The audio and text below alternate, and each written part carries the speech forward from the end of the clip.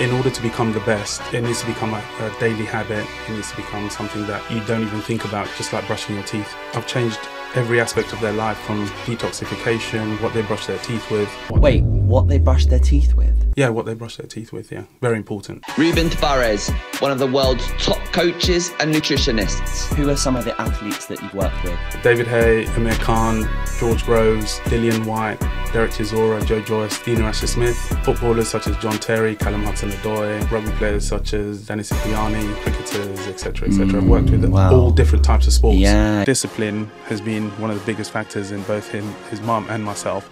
Have taught him a lot of discipline. I remember when he was maybe 8, 9, he kept forgetting his water. And then I said to him one day, I said, "That's enough, we'll never get your water again."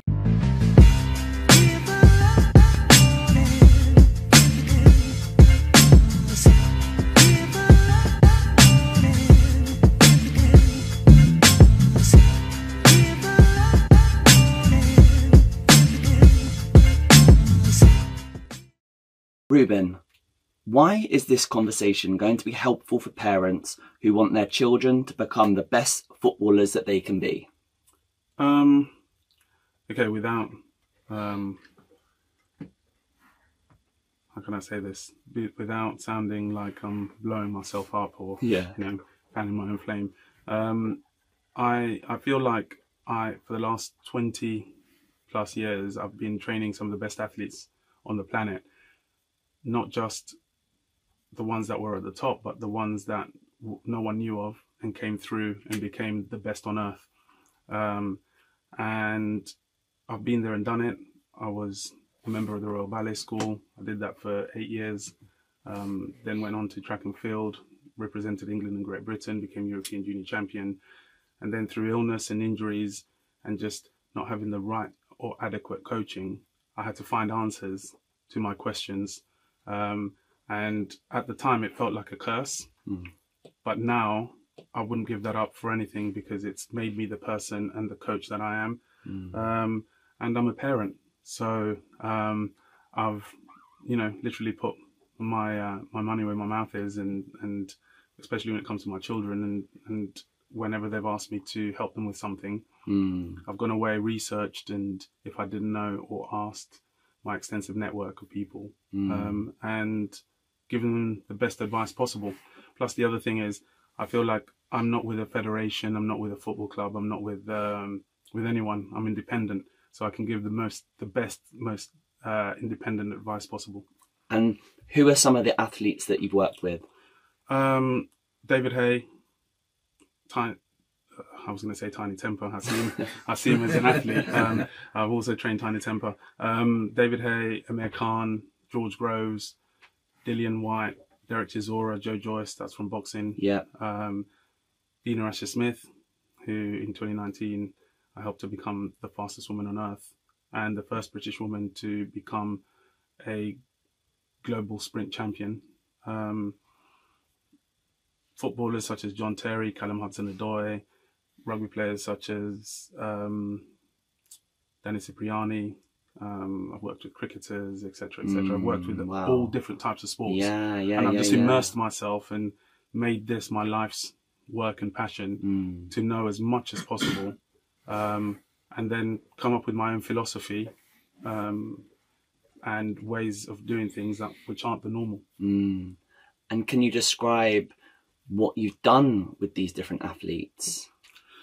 Yeah, I mean, first and foremost, I think that what I have done is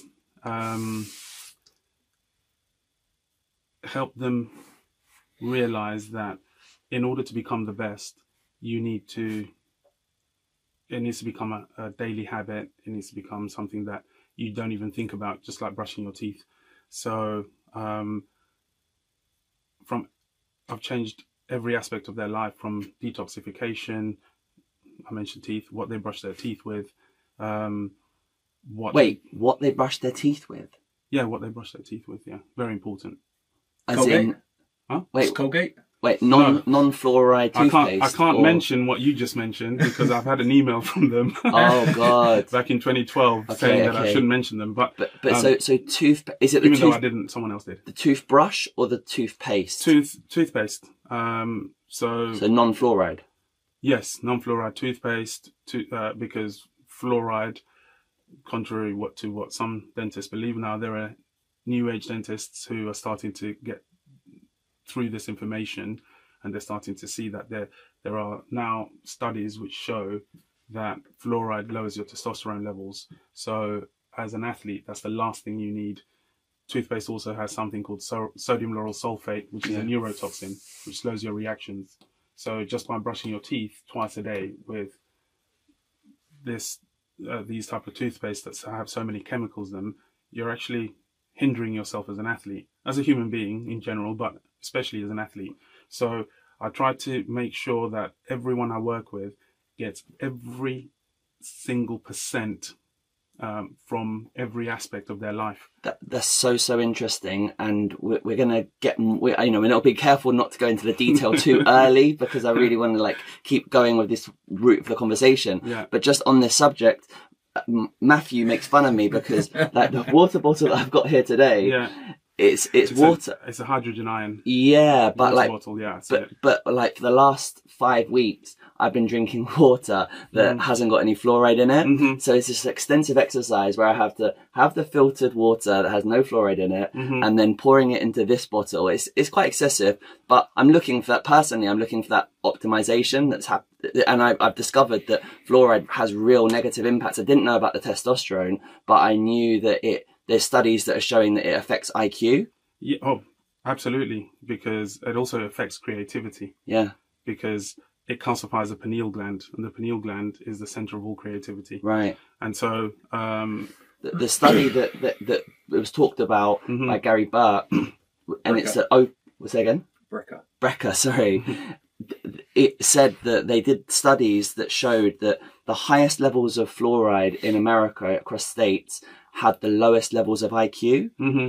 And I've debated with my friends, well, what's the causation? It might be that states that were underfunded potentially also underfund their schools, and then also that affects the water quality. So it might be not causation, but it seemed like there are direct links. And I was at Waitrose yesterday, and I was trying to find toothpaste that didn't have fluoride in it, and you couldn't do it. Yeah, you do. There's always aloe vera toothpaste right next to, or charcoal toothpaste, or things like that. Yeah, you just have to look. So is that a gain for parents right now at the start of this episode? That is something that they should be trying to implement with their children. Absolutely. I always say, look, you're not going to have to do what I used to do when, back in 2008 when I was training someone like David Hay, where I couldn't find coconut water because there wasn't any in the shelves.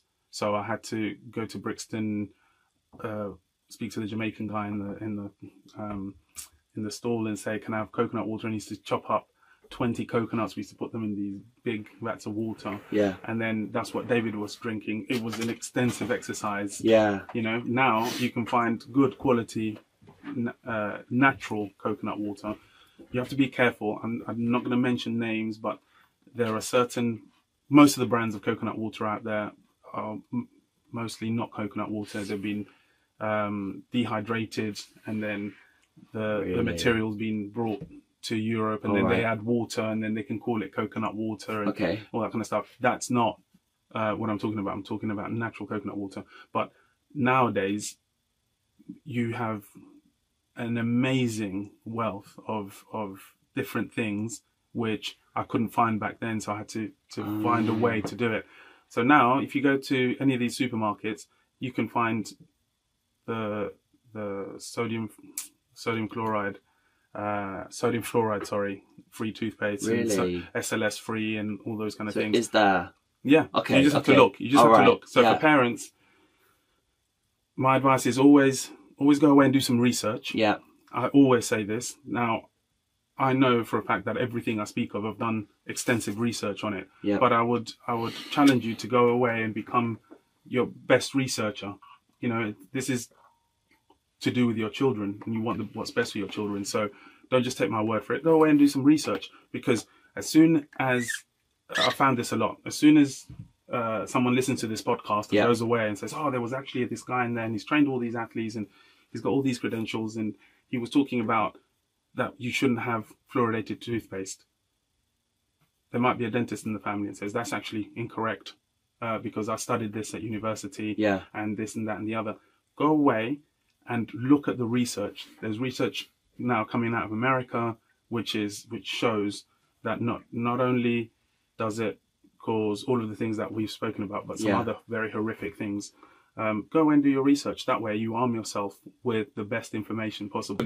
Before I forget, the water that you're drinking, some of the research that I've looked at is it's hydrogenated water. Yeah. So hydrogen ion water has a very high antioxidant level. Okay. Yeah. So drinking 1.5 liters of it is like having, I don't know, in terms of antioxidant activity within the cells, it's like having 300-400 carrots. Really? Yeah, that kind of thing. Oh my God.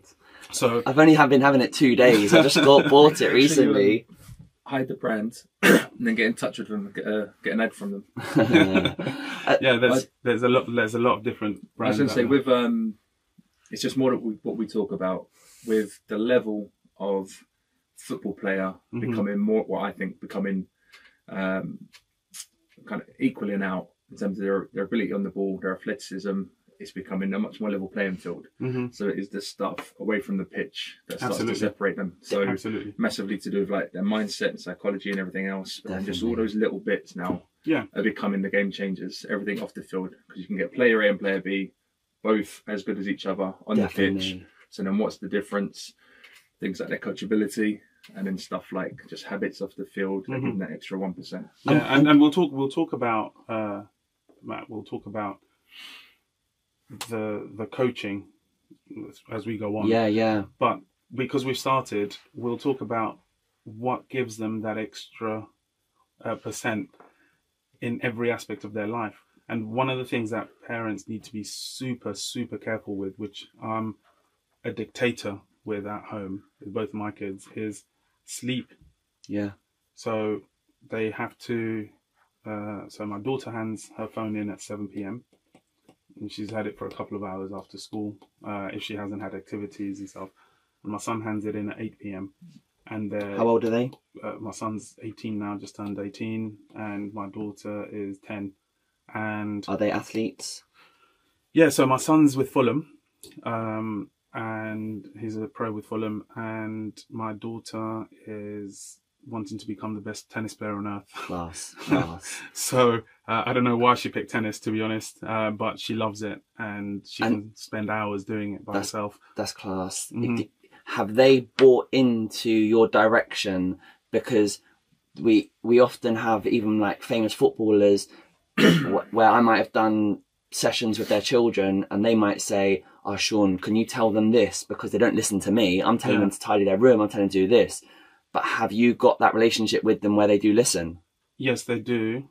But they listen from the point of view that they've seen, especially with my son, he's seen, because I used to bring him to the track, for example. When I was an athlete, I used to bring him to the track, and he was a 1-year-old, and I used to sit him on the side of the track, and he used to watch myself, Marlon Devonish, Mark Lewis Francis.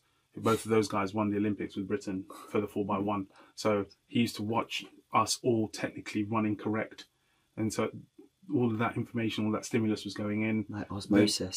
Then I used to bring him to the gym, and he used to watch David Hay train, Amir Khan, Callum Hudson-Odoi, John Terry, Dina. He's seen all of those guys, and he's seen, oh, wow, okay. So if I just put the work in, then I can get to where they are. Yeah. But at the same time, I've had the same problem as every other parent, which is getting him off the phone, explaining to him, and he's been receptive. And one of the things I started doing with him years ago was, when he was 11, I think he said, on Friday nights, can I play PlayStation, please, for an hour? So I said, okay, no problem. And then I started to notice that the following day, he was asleep on the pitch. So I used to go and watch him, and I used to look at him and go, oh my God, he's just watching the game go past. Like, he's not involved. Do they use a Whoop tracker or something to track their sleep? No. We switch off all Wi-Fi.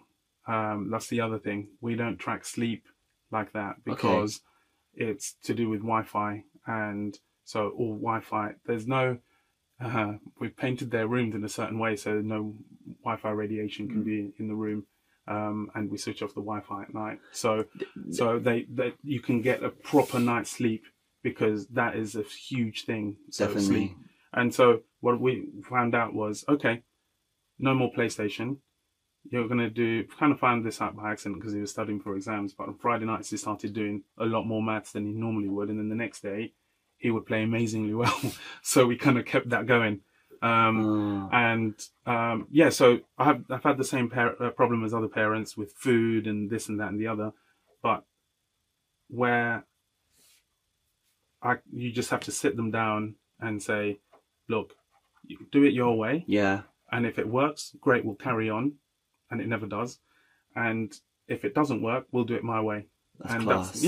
Because then they have their own choice. They feel like they're not being, and with some things it works. With other things, you have to be more of a dictator and you have to get firm with it. Okay. And all the rest, especially with boys, because anyone listening to this who has boys, they'll know boys are a strong character. Yeah. For the most part.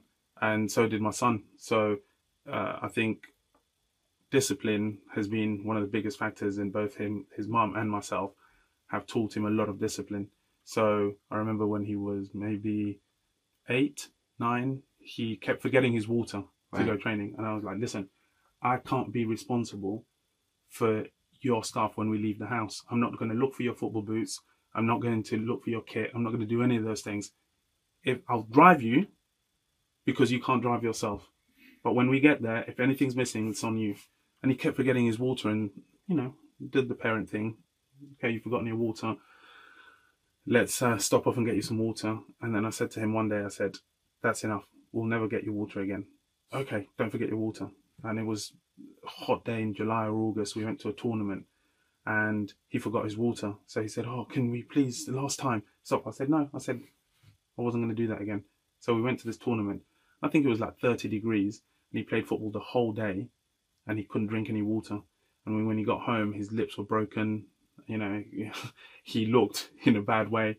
He never forgot his water again. Yeah. So I think it may sound cruel, but I think I was listening to a psychologist the other day where he was saying, do not be a friend to your children as you're trying to teach them discipline and how to succeed in life. Do not try to be a friend to them and be like, oh, yeah, no, it's okay. Yeah, no, we're friends. And no, be their parent. You can. Now my relationship with my son has completely changed. He's 18, so we become friends. But before then, everything was, I was his parent and I was trying to teach him discipline and great habits and things that would help him on later on in life. And I think that I've done that. My brother and I, we are very, very forgetful people. Mm-hmm. And we look back to a lot with our mum, how she would literally do anything for us. We'd forget our lunch and we might be able to ring up our mum and say, oh, could you bring me some lunch, please? And then she would do that. Yeah. And then we'd make mistakes, forget our keys on things, and she would always solve our problems. And it probably has affected us badly in our adult life. Mm-hmm. So we've linked that back. And yeah, I completely agree. But remember, that's a nurturing job from a woman. Okay. So point of view. So women are like that, especially with their sons and their children. They want to do those things because that's inherently who they are. Whereas as males, we have to teach especially the boys. So for example, I used to shout at my son. Right. I used to grab him hard once in a while and go, what the hell's wrong with you? Wake up. That kind of thing. I've never raised my voice to my daughter. Interesting. Ever. So with girls, I found that they listen more. So you can sit them down and reason with them from a very young age, whereas you can't do that with boys as much. So it's just about understanding the boy-girl dynamics. I think that everything you're saying, 100% agree with, and it's the it's just that constant culture that you're trying to create. Yeah. Because I do little things that I try to just subtly implement a lot of what you're saying. So just a little example of when I'm coaching somebody, if the lace becomes undone and they have to do their lace up, it's like, right, you're doing your lace up again. If it comes undone again, there's a little forfeit. Or if you know you struggle to do really tight knots, ask a coach, go and ask dad or whatever. But you're responsible for that. So if you tie it up, or if you ask somebody else to tie it up for you, it's fine. But it's your job. If that lace comes undone again, then if it's you that tied it, you get the forfeit. Or we make a little joke of it. It's like, if dad tied it and it becomes undone, dad has to do the forfeit. But it's just that whole, how you do something is how you do everything. And just those little habits and just building that constant culture of being responsible and always just making sure that you're not kind of letting anything slide. Yeah. Listen, when I was training with when I was towards the end part of my athletics career, my coach was Limpert Christie. Don't know if you remember Limpert. Yeah, of course. Yeah. What a goat! And he took us to San Diego, and we were training at the Olympic Training Center. And for lunch times, we had different eating partners. So sometimes I'd sit down and train and eat with, I don't know, an American football player or a swimmer. And one of my eating partners once was Phelps. And I forget his first name. Michael Phelps. And we were talking, I actually heard him say this the other day as well. We were talking, and first of all, his plate, I had a bit of chicken on my plate, some sweet potato and some broccoli, and he had the most incredible amount of food I have ever seen. I don't know how a human being could eat that much food, and it was like turkey, chicken, beef, peanut butter and jelly sandwiches, all on top with gravy, with this macaroni cheese. And I remember saying to him, why do you eat that much food? And he said, because if I don't, I won't have the amount of calories I need in order to swim as much as I do. Yeah. And we were talking, and he said to me that he didn't miss a training session for 5 years. Wow. He swam every single day for 5 years. And I was like, this is incredible. So what do you do when you're ill? He said, I work around it. Wow. Yeah. And that's why he became Michael Phelps. And everything is about, as I've gotten older, I've realized everything is about discipline and good habits. And some people will fail in life just because of their habits. Because if you think about it, you are the sum of all the habits that you are. Definitely. So you wake up in the morning, you brush your teeth, you may or may not take a shower, you use the toilet, you get dressed, you go to work, or you go to training, or you do whatever you need to do, and you do the same thing every single day, week, month, year. Now, whether those habits are successful or not will determine whether you're successful or not. Yeah.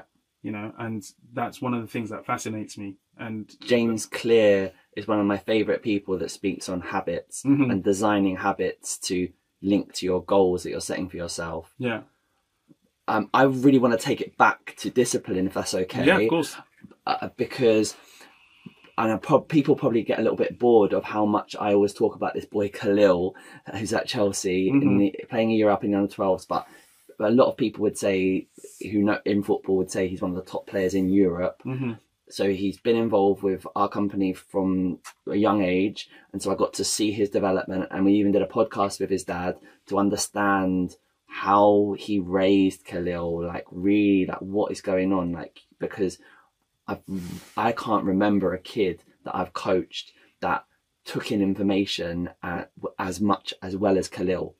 So in the episode, he talked about not babying Khalil. He talked about habits, discipline, and there were examples like he would always go to bed at 8 p.m. Like no matter what. I'm pretty sure it was 8 p.m. No matter what. Even when he'd be staying at his grandma's house, and this would when Khalil would be only like 7 years old, 8 years old, he would actively go to his grandma, who might have been willing to say, you can stay a bit later. And he would say, it's time for me to go to bed. And then adding to that, they had a routine of burpees and push-ups and sit-ups before going to bed. And that routine has been like ingrained and built in. And that, to me, like that's really inspiring. That's aspirational. You know, I look up to that, and I see some other parents that are doing similar things. We interviewed boy parents of Naz, who's one of the top players at Leicester. You know, there's similar mindsets with that. But then I've seen it with another extreme. Like back in the day, I remember being involved with a parent who ended up, they put social services onto the parent. He lifted up his kid by the neck. Yeah. And that was too far. Like it's too. So how do you strike the right balance? You say, okay, so I'm not suggesting for 1 second that lifting a child up by the neck is right. Good. But I grew up in a generation where we didn't get smacked, we got beaten. Okay. Yeah. So my dad, who is a major disciplinarian, used to beat me hard. Right. And I turned out fine, you know, and so I'm not suggesting that it's okay. Yeah. But I am suggesting that parents aren't as tough on their kids nowadays as they used to be. But isn't part of that, sorry, but I don't have children, but like some friends have said that there's stuff now in some of the schools where if they hear from a kid or they say something, which like I've done my child welfare courses, so I understand this stuff needs to be in place. Like there needs to be access where if children are being abused, they can speak up and they've got that access. So we need that.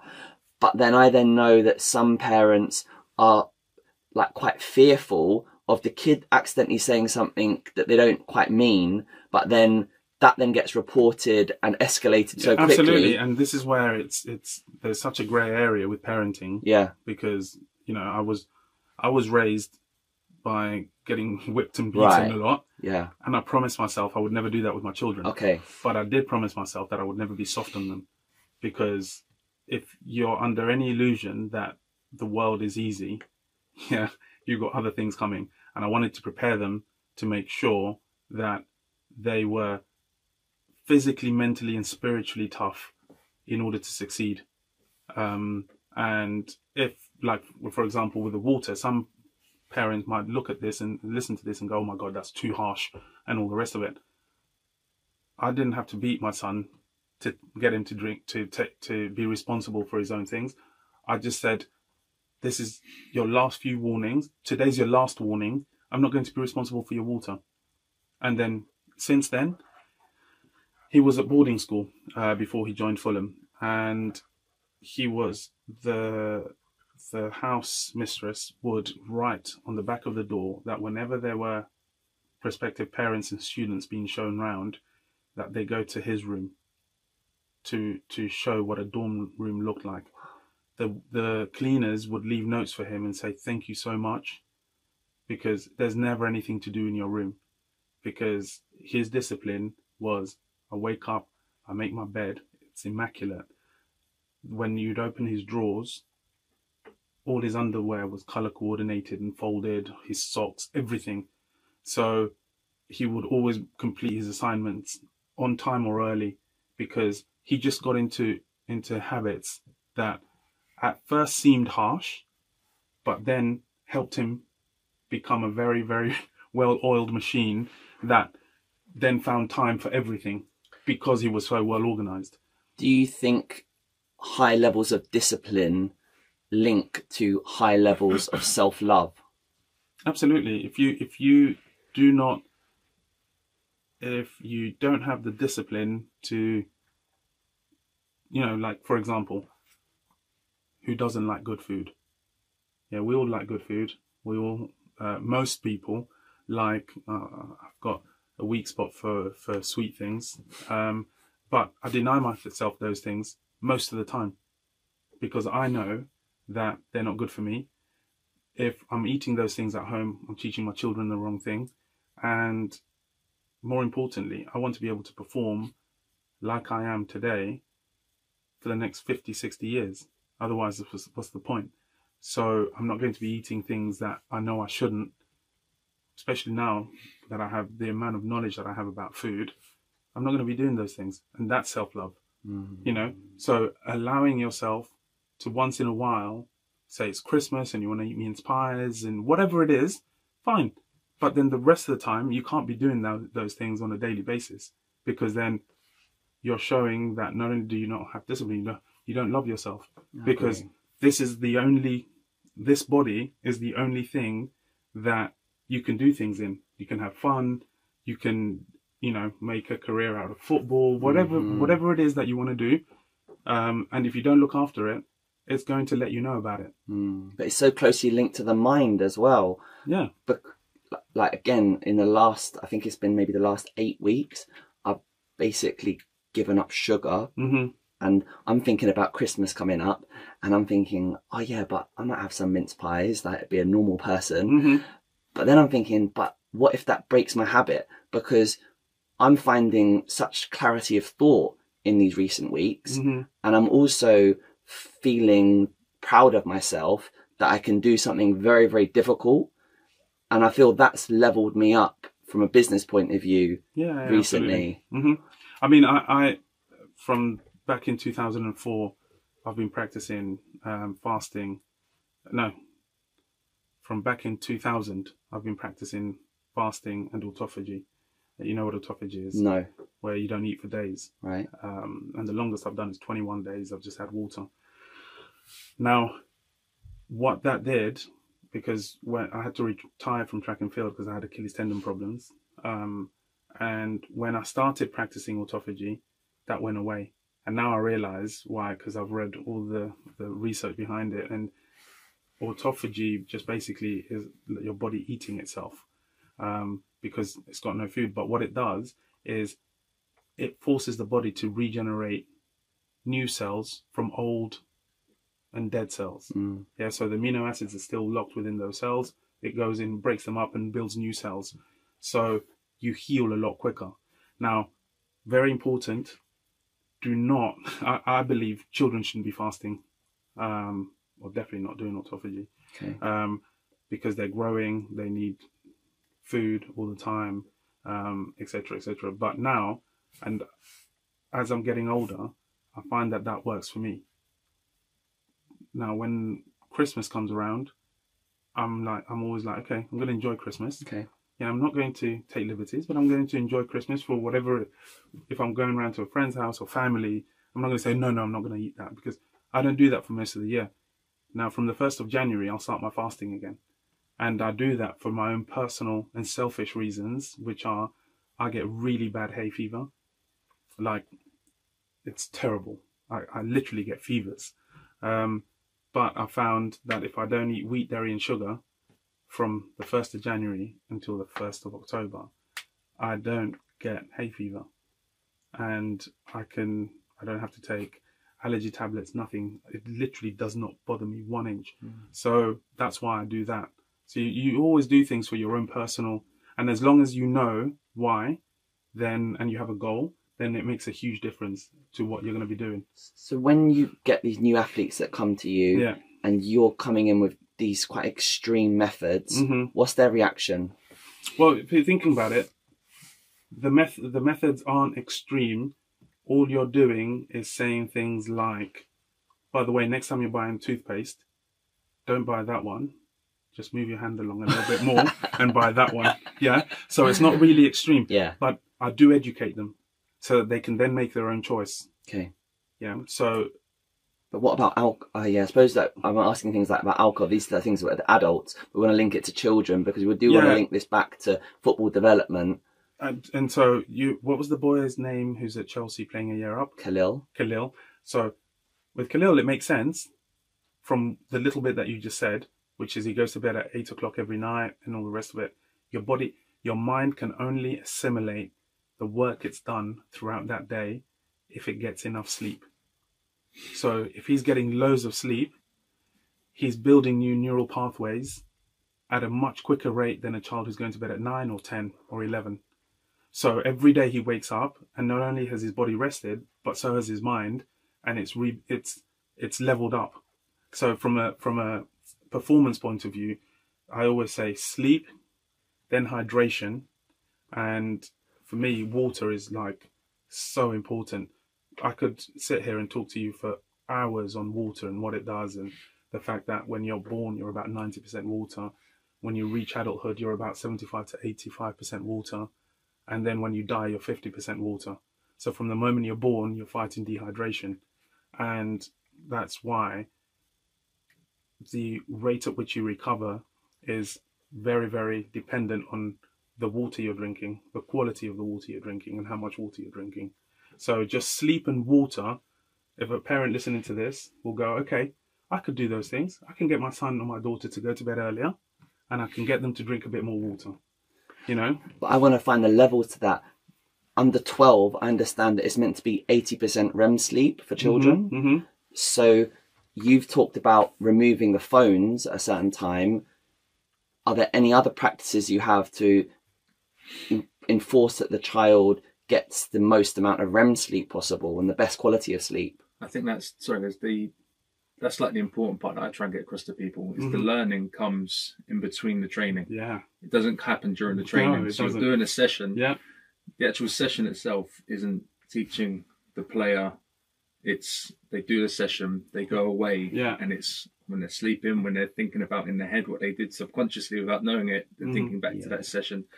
That's when the learning's taking place. Yeah. And they'll come back, do another session. They get all that repetition in again whilst they're doing those drills, whilst they're doing that repetition. The improvement isn't happening there. No. It's they go away, they think about it, they rest. That's when the improvement's happening. Yeah. And they come back and they'll be better. Yes, because of the drills and the repetition, but because of outside of that. And that's why visualization and manifestation works, because you're doing it. So your body doesn't, your mind doesn't realize the difference between subconscious and conscious.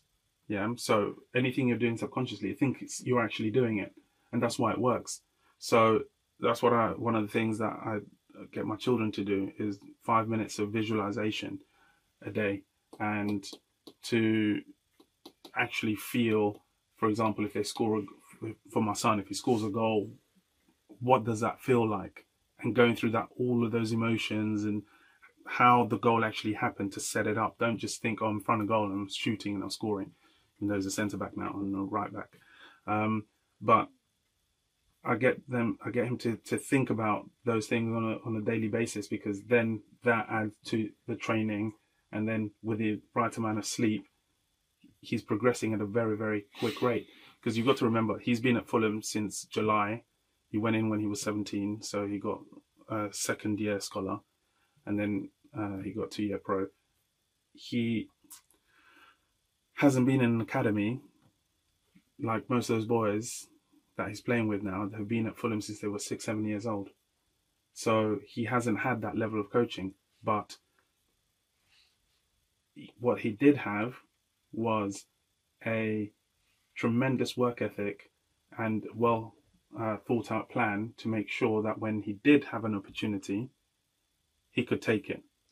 Because he actually went in at Fulham when he was, I think, 12, and I was training David Hay at the time, and I couldn't get him to training, and my wife had our daughter,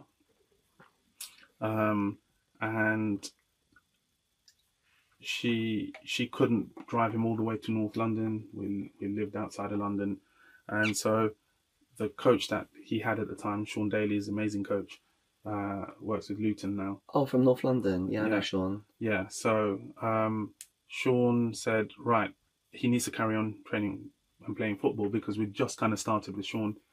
And so he said, let me find out if someone can give him a trial so he can carry on getting training and playing games whilst you're training David for this training camp. And the closest to where we lived was Fulham. So he went in at Fulham and he did really, really well. Yeah. And we didn't think he was going to get a review, but he got a review at the time. And they just basically said, look, you've got potential, but you're just technically not good enough. You're not good enough with this, that, and the other, and blah, blah, blah. And so we were like, oh, thank you for the feedback. But I knew where he would be now. And now the coach that he's got under 18s was actually the coach that he had when he was there on trial. And he remembered him. And he was in on trial at Fulham for 5 days, and they offered him this thing because he went in, and I knew physically, technically, maybe not tactically, but those things, he was good tactically, don't get me wrong, but not, you know, he needs, and players always need more work with those things. But he was ready to take the opportunity, and I knew he would be, because I didn't want him to be good at 12. Yeah. I wanted him to be good when it mattered. Yeah. Just before, because I love hearing the story about your son, because I want to know more about that. Yeah. So like his grassroots and stuff. Yeah. But I think the most, because we're talking about like takeaways that parents can do. Just visualization is something I know a lot about, and I've done a lot in the past with people I've worked with. And I think that is such an easy takeaway. Yeah. Because anyone can do it. Yeah. And it's literally a parent in the car with their child for 5 minutes before they go and play a game.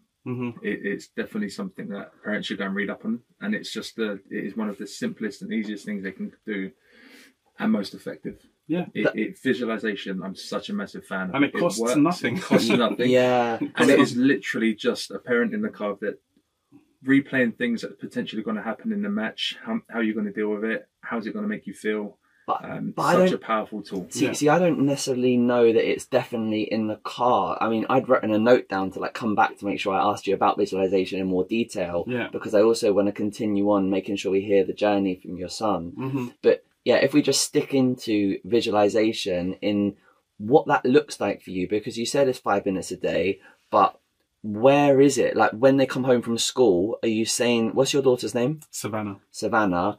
And what do you say? Son's name Sam. Yeah, Samuel, yeah. Sam. Okay. So you say to them, right, guys, we're coming to do visualization now. Like, what? How does it happen? Interestingly, our daughter does mindfulness. Yeah. So she gets the whole family together sometime in the evenings, and she rings her little bell, and she gets us all to close our eyes, and she goes through a meditation that she's learnt at school. Wow. And it's so calming because she has such a calming voice, and just doing those kind of things are super important, and I find them super cute. So I always encourage it. But then the reason why I say no phones, especially a few hours before, at least a couple of hours before you go to bed, is because of the blue light and, you know, all that. What about with Apple? They reduce the blue light, don't they? Yeah, but those things, they're stimulating. They're very stimulating. Remember, whatever you're looking at, your subconscious doesn't know whether it's real or not. It thinks it's real. So all of those things, if you're watching things that may cause adrenaline, you release adrenaline, because again, just like if you're watching a fast action film, and all of these TikTok and YouTube shorts, I think they're called, or whatever, they're very, very quick, and everything's getting quicker and quicker and quicker, because it's supposed to be stimulating and not boring. So I always say, stop that, read a book, do your visualization, start getting ready for bed. It's part of your routine.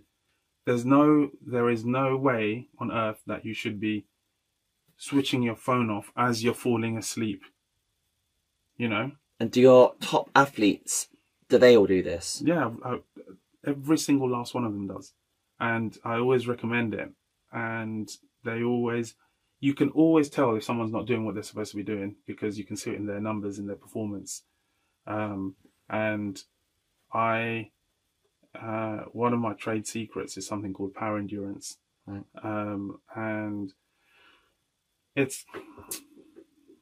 I don't want to do it a disservice by saying it's similar to CrossFit, but it is. But it's very, very specific for the sport that the person is doing. And it allows them to be able to, if you're a sprinter, it allows you to be able to hit the ground with power for every single stride from start to finish. If you're a boxer, it allows you to punch hard, and as hard as you can from round 1 to round 12. But it is so tough. So when I was an athlete, I used to spend 9 months training and getting strong and fit so that I could do 4 weeks of power endurance then before my season. Yeah. And to date, I've not seen anyone do it. And that's one of the advantages I give my athletes when they come to see me. And if they're not sleeping and they're not doing the things that they're supposed to be doing, there's no way they'll recover from it. How does Whoop be a multi-billion-pound business measuring sleep, because I also turn my wife off at night. I've had the same thing. So I do that, but I do keep the Whoop on because they say that you can still have that and it doesn't interfere with your sleep. You just, in the morning, you then turn your Wi-Fi back on, you put your phone off airplane mode, and then it then can sync up, and then it can tell you the data for how much REM sleep you got, how much light sleep there was. Yeah. I think there's an over-reliance, in my opinion, there's an over-reliance on data and technology. I mean, when I'm training an athlete to be faster, there's just, I'll give you an example. When I started training Dina, the year that I was training Dina to become world champion, 2019, I told her when she first started training with me, I said, you're going to get slower first. And if that doesn't scare you, I promise you, you're going to be so fast, because we have to build a bigger engine. But in order to build a bigger engine, we need to get slower, because we're going to have to do a lot of strength work, and strength work makes you slower. Now, where I've been lucky enough is finding out from all of the things that I've studied, but primarily from experience, when you go from strength to power and then turn that into speed. And that is a very specialized thing. I wouldn't have known how to do this years ago. I know now. I know how to do it in my sleep. So she got slower, and then the federation and everyone else were saying, oh my God, she's slower, because they were testing her all the time. And I said, yeah, I know she's slower. I told her she was going to be slower. I told you guys she was going to be slower. And she doesn't need to be fast until October 2019, and we're in January. Yeah, so it's 10 months. So please, let's just, and they were panicking. And in the end, I said, okay, let's show them. Yeah, so we started doing a bit of power, and she was almost a 1/10 of a second quicker over the first 10 meters. Wow. And in sprinting world, especially for an athlete who's already at elite level, is huge. And then I was like, okay, there you go, proved it. Now can we go back? Because we've got my peak for her is in October. And then we went back, and then we did power endurance, and then she came out and she was destroying people by huge distances. So that sounds like what Tiger Woods did with changing his swing at a certain time. Yeah, and you know, you have to be patient. So with my son, he was doing technical weight sessions from the age of about 8. What are technical weight sessions? So he was squatting with 1 kilo, for example, but we were making sure that he could technically squat, but mechanically squat correctly. And he stayed on 1 kilo for years. He was so bored of it. It was like, everyone else is lifting weight. I said, I don't care. Yeah. And then when he started lifting, he went past everybody really quickly. Then we've kept him on 100 kilo squat for a long time. And then the other day in the gym, he got excited. Yeah. And I wasn't there, and he deadlifted 160. And so he said, how could I go from 100 to 160 and it still felt like 100? And I said, because you've done 100 for such a long time. And that's what people don't understand about strength work. You don't necessarily have to keep lifting heavier and heavier and heavier, but as long as you're lifting heavy with the correct technique and you're getting stronger, but you're doing it over a length of time, when you need to, you can lift super heavy. And that's another reason why I don't believe in maximum strength tests, because they can get you injured. And I know a lot of academy youngsters who have had injuries at clubs where they've done the what's it called, IKD machine. You know, when they make you do like a leg extension to see and the hamstring curl to see what your maximum power is. There's no need to make a 16-year-old do that, because the strength that they've got at 16 is going to be different to the strength that they've got at 18 and then 21. So what's the point? And the risk for injury is huge. I'm actually now helping a boy who got injured at a Premier League club where they were doing that, and the machine caused a tear in his quad. And I was like, why does he need to do a maximal test? He's still growing. It's like they're obsessed with making sure that kids are fit and all the rest of it from too early on in their life. And their lactate system, a child's lactate system, doesn't develop fully until after 13. So why concentrate on fitness before then when you can concentrate on speed and make them fast? And then when they start developing their lactate, so they're going to be fit anyway because they're running around on the pitch for however, what is it, 80 minutes? 90 minutes? No, what do under 12s, under 13s play? Probably about that, 80 minutes. Yeah, something like that. Sorry. So concentrate on things that will help them in the future. Mm-hmm. Yeah, so like their speed and their athleticism. Yeah, on that, so there's a lot of back and forth about how early to start S&C stuff. So I love that you said start it at 8. Yeah. Because it's, because a lot of people will argue when they go through maturation, everything changes. So yeah, it does. But if you start that early, one, you're building the habit and the knowledge of the importance of that work. So then when you do start doing it after maturation, 15, 16, it's not alien to you. So you understand the context of it, and it's kind of just part of what you're going to be doing in your training program. And then 2, it's so much more quicker to nail correct technical movements if you've been taught them before as well. It will change slightly because your growth spurts, and you might go from 5.5 to 6.2 quite quickly. So there'll be a lot that changes.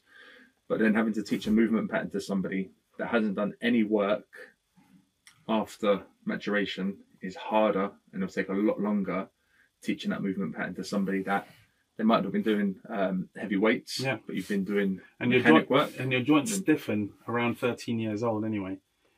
So if you can get flexible movements like squatting, most children can squat thumb to floor and then stand up without using their hands like it's nothing.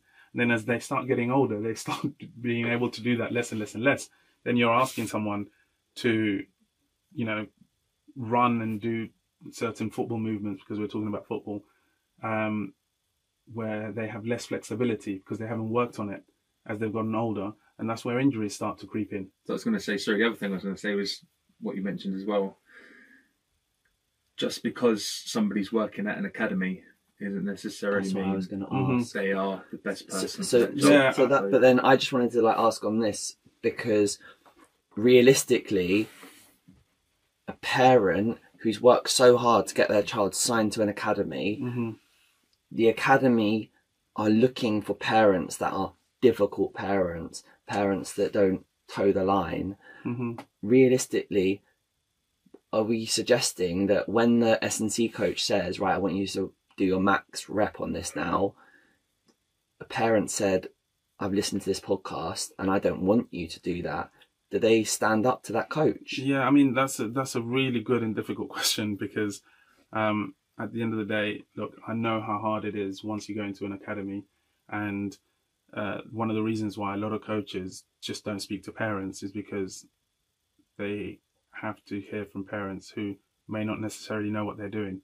And so they're trying to tell them how to do their job where they don't really understand. That's why when Samuel was growing up and he was playing football, I wouldn't shout at him from the side of the pitch because I'd give him instruction.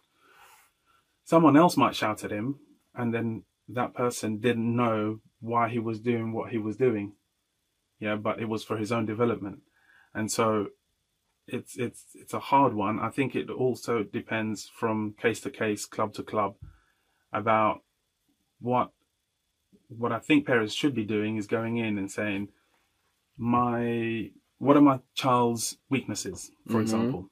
And they'll always tell you, right, he's not quick enough, he's not athletic enough, he's not technically good enough, he doesn't do this or he doesn't do that. Yeah. Okay, what are you guys doing to solve those particular problems? And what can we do outside of the club to help solve those particular problems? Because we understand that, especially as they're growing up, they're in 2 or 3 times a week, the younger ones.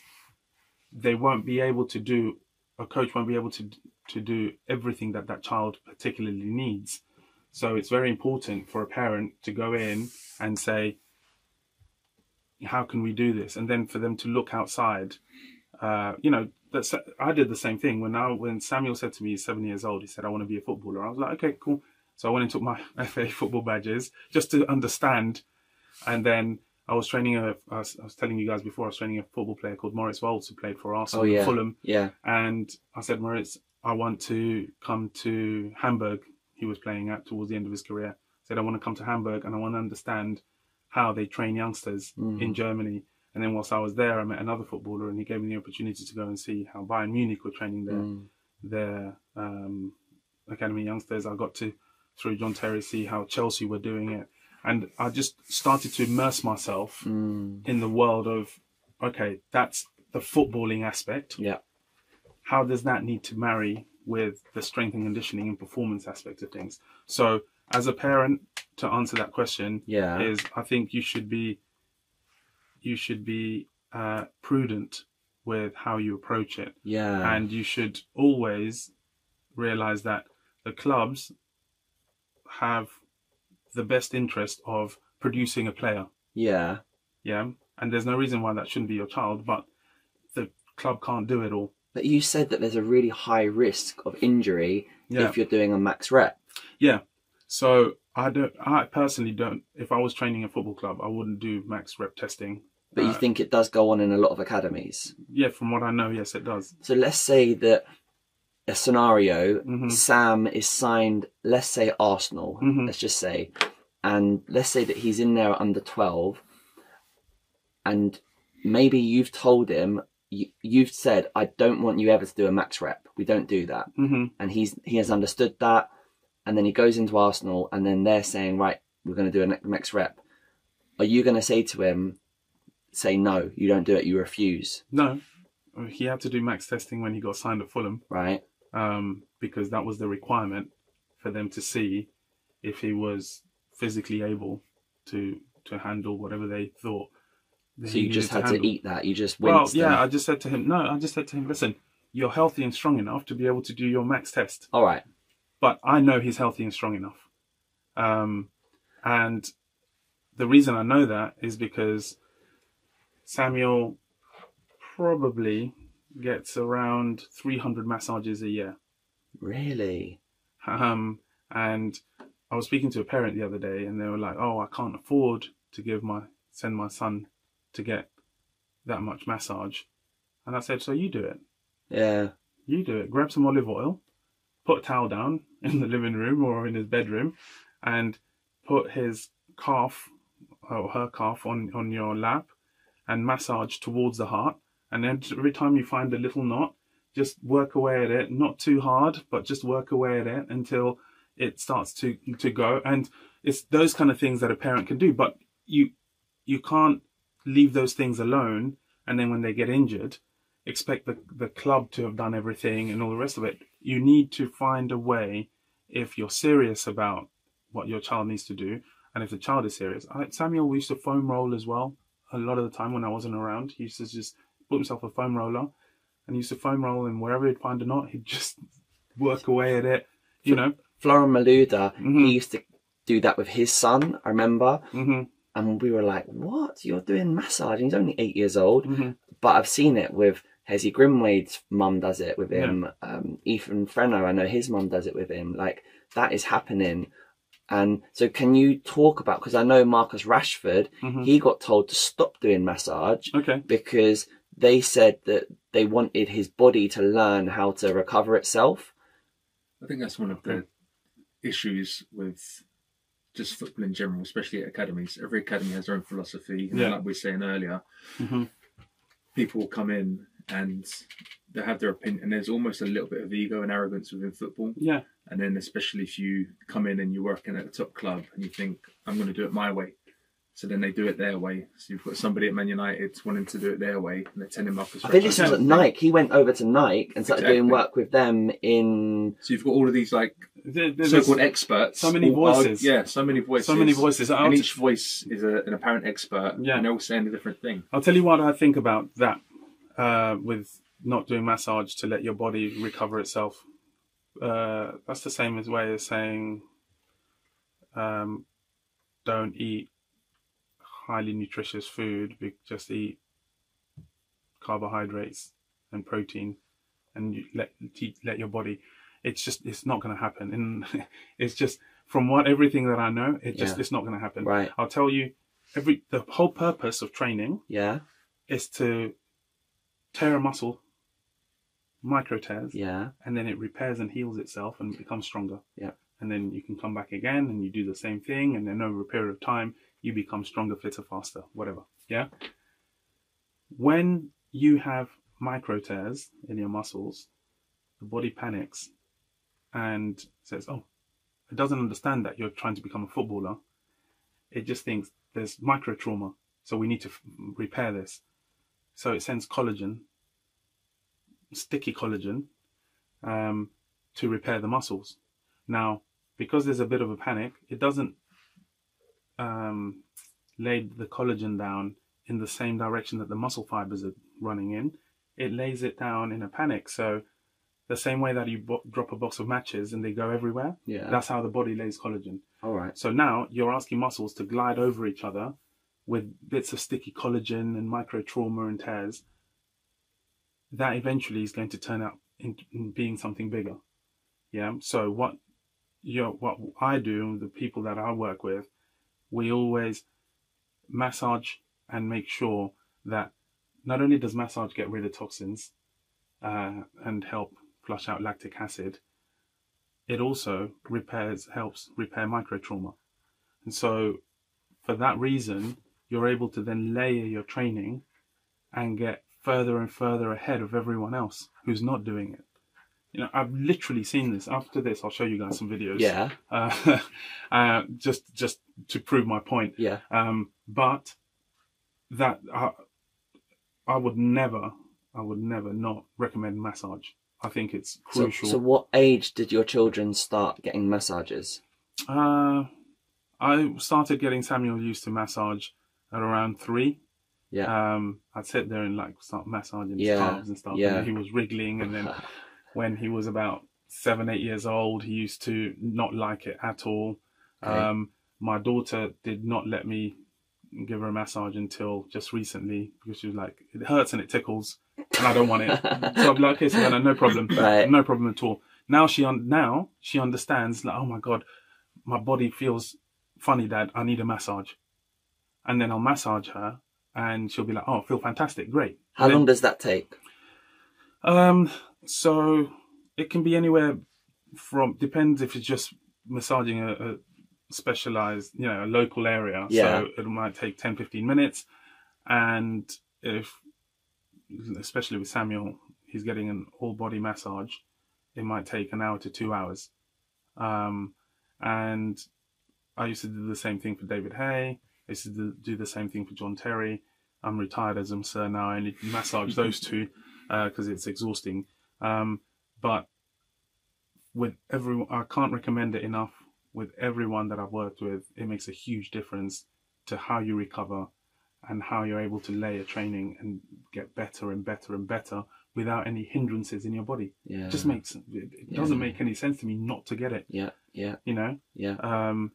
It's the same as why you eat as good a food and as highly nutritious food as you can possibly find, and keep away from sugars and things like that, which cause inflammation, which then will hinder your recovery. There's so many different things, and it's about finding those little, because look, every parent that is serious about their child becoming a footballer understands that they're going to have to give up large parts of their childhood because they can't have late nights and they can't eat things that they shouldn't, and it's training here and there and driving them up and down the country for training sessions, football games, etc., etc.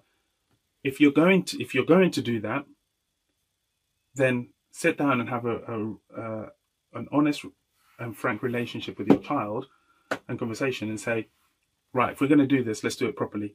So let's try and cover as many bases as we can. Like we said before, that go to bed early, start S&C early, and you should never be doing heavy lifting with a young child, but you should be doing body weight exercises that then turn into like maybe lifting 1 or 2 kilos, so that it's so gradual that you get the benefits from it, but you're getting long-term, you're looking at long-term goals, not short-term. Because like with Samuel and Savannah, I've got no interest in them being wonder kids. I could have trained 2 wonder kids that are, for example, my daughter at 10 years old could be one of the best tennis players in the world.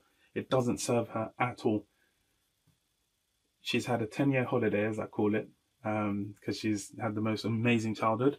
And now from her, she's like, Dad, I want to train more. I want to train more. And it's coming from her. So the push is coming from her because she's gone to tournaments and her athletic ability has allowed her to win tournaments.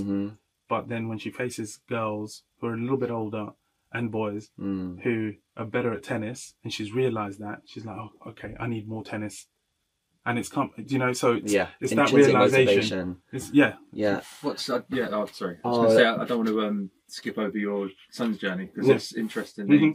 Yeah, and I want to get to that too. I probably just wanted to just touch on just why I'm enjoying listening to this so much, and probably parents are enjoying listening to this so much, because you're talking about things like visualization, sleep, strength work, these things, but when we're talking about it and you say, well, how do you do that in the reality? Because it's easy to say, right, yeah, I need my kid to get more sleep. But then when we say, yeah, but the kids don't listen to their parents, you're then giving the solutions where you're talking about the relationship that needs to be there and fostered around discipline. And then when you have that, then you can then start getting the sleep in order. And you've shown how, look, you had some bad games and I've let you learn that by yourself. And the same thing with like the water example, there's like life lessons there that ended up getting those habits to be formed. And then with the visualization, I loved how you described that, because I was thinking, as you're saying that, I'm thinking parents are so busy. How are they finding time to like get, like specifically with visualization. So a really, really simple and easy example. I do it with my under 9s. Before we play a game, typically a team will warm up for as long as they can, and then there'll be a relatively brief team talk, and then you play. Whereas our warm-up finishes a long time before we kick off, and I sit them down, we'll do the team talk, and then it's visualization. And then it's before they go and play. What's an extra 3 or 4 minutes doing a quick passing drill going to do? Nothing. But I'll literally talk through each one of them. It's a nice one for my under 9 parents to listen to, because they know what I do with them now before we play the match. But I'll say the player's name. You're going to be playing in this position for most of the time. You know, think about how you're going to deal with when the player's running at you with the ball. How you're going to defend that 1v1. Remember, and I'll just talk them through a few scenarios, and then just get, you know, you're going to be centre forward for the majority of the game. That's what you're thinking about. Yeah, when you've got the ball at your feet, can you drop a shoulder, take a touch, and then just imagine when you put your foot through the ball and the ball hits the back of the net. So there's so much research that shows how. Just an example of before the match for 5 minutes. Listen, there's more and more research coming out which shows the power of the mind, the power of water. There's a brilliant video online which I'll show everybody, which is what frequency does to water. I don't know if you've seen it, where this guy's hooked up a speaker, and he's hooked up to a microphone and a different wavelength generator, and depending on how he turns the frequency of the speaker up or down, he runs a tap, and then the water changes. It literally changes its shape. Really? And I always say to people, if that's the power of positive thinking and positive talking. So if that vibration can do that to water, that's why if you're 80 to 85% water and you're speaking positively, it'll change your vibration over a long period of time. There's an amazing scientist called Dr. Masaru Emoto, who, if parents want to look this up and show their children, he's got books and he's got lectures on YouTube and stuff. And he literally started to freeze water and then take pictures of the crystals of the frozen water, and he discovered that if you write something positive on the bottle or on the container of where the water is being held, and then freeze it and then take pictures, the crystals that it forms are beautiful and they're very symmetrical. And if you write something negative, they don't form at all. But you can't see it with the naked eye. You can only see it under the microscope. And I think he's just won a whole bunch of prizes because he's proven without a shadow of a doubt that writing positive messages on water bottles and versus negative messages. And again, he's proven it with prayer, positive words, negative words, that it literally changes the frequency of the water. So can I hear some examples of how you bring that to your children? Okay, so when they're drinking, yeah, we write messages on their water. Like what? Strength, speed, power, creativity, thank you for making me healthy. You know, like all of those kind of things. Which on the outside of the bottle? On the outside of the bottle. Marker. I used to do that with David Hay. He used to love it. I used to label all of his water in his room, and then he'd just pick up his bottles of water and just take them to the gym and stuff like that. That's one of the reasons why David became undisputed and cruiserweight champion of the world, and then heavyweight champion of the world. Before Usyk, he was only the second man in history to have done that, and before him it was Evander Holyfield, then David Hay, now Alexander Usyk. And it was because he was just so receptive to all of these things. I was talking about these things with him back in 2008, 2007, changing toothpaste, having coconut water, coconut oil, superfoods. In fact, I used to formulate in my kitchen his supplements, his daily vitamins. I used to put them together, and then I would give them to him. And I used to do the same thing for Tiny Temper before he used to go into the studio too. I got him off Red Bull, and he started taking these things. And Tiny actually, when his tub was running low, he'd go, "Rubes, my supply is running low of whatever you've given me. I need another one." Because I find it incredible to go into the studio. And now Tiny's had more #1s than Elton John. I don't think most people know that.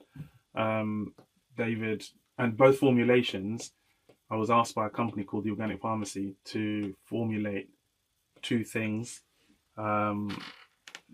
formulas for a supplement as a collaboration. And I did David Hayes' one that I used to do years ago, and Tiny Temper's, and one's called Performance and the other one's called Longevity. Performance oxygenates the brain, it helps give you endurance and that kind of stuff, and Longevity is literally that, gives you longevity, lowers inflammation.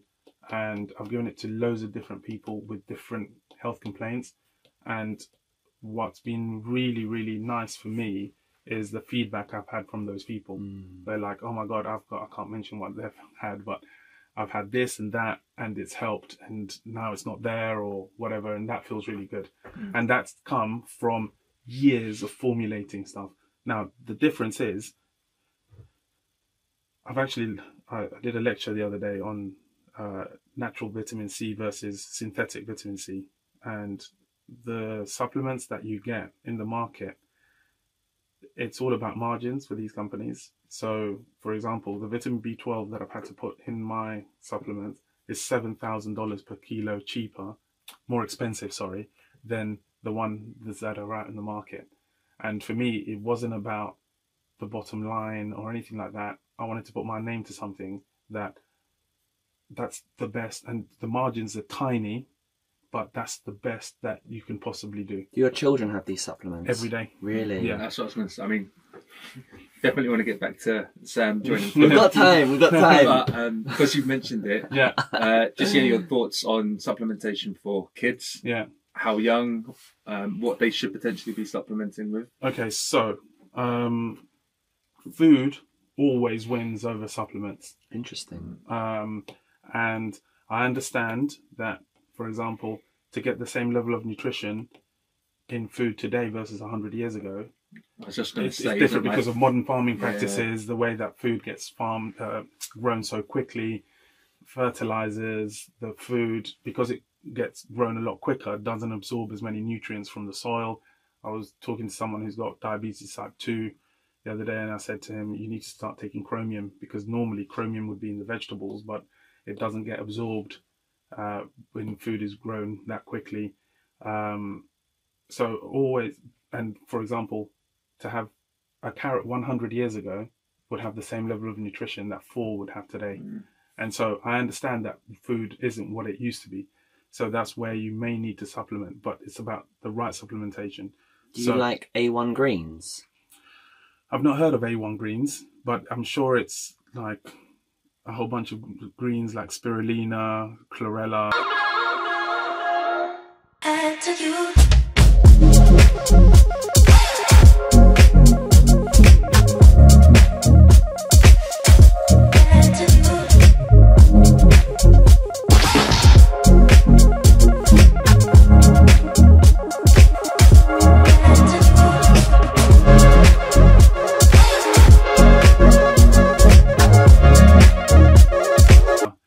Barley grass, you know, that.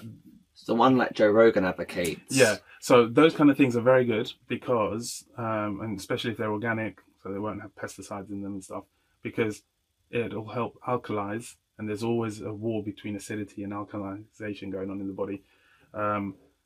And it will help lower inflammation, help aid recovery and all the rest of it. Plus, we don't really absorb calcium from milk, especially if it's been pasteurized.